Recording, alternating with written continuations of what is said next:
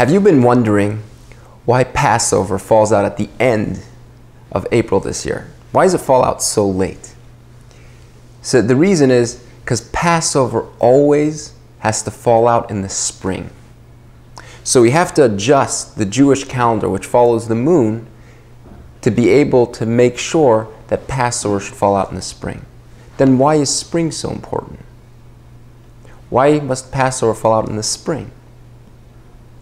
Because spring is a time of renewal.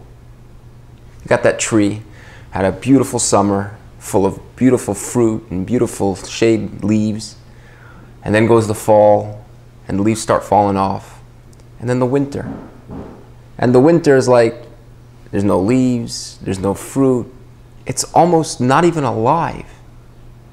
And then comes the spring, and you walk outside, and you see those first blooms of the flowers, of the leaves, of the plants. That's spring. Spring is a time of renewal.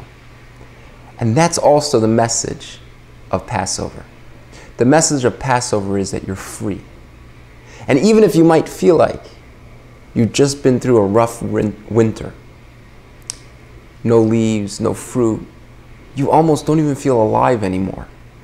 Passover comes and says, you're free. You're free to renew. You're free to change. You're free to become alive.